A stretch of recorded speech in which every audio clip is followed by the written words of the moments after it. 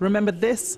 It's perhaps a familiar sight from your childhood, now being displayed in an exhibition here at Somerset House.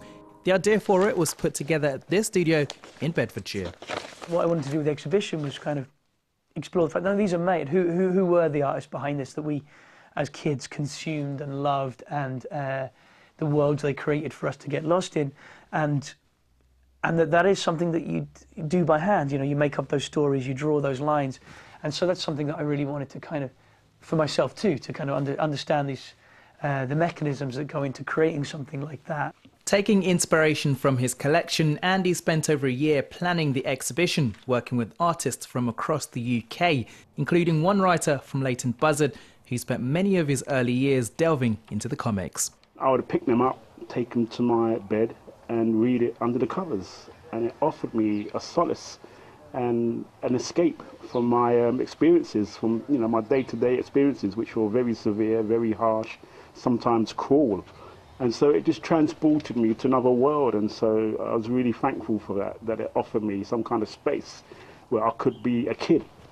And it's helped him to forge a career as an author. Absolutely, it had an influence on my journey, because I had the storytelling narrative in my head, even from 5, 6, 7 years old.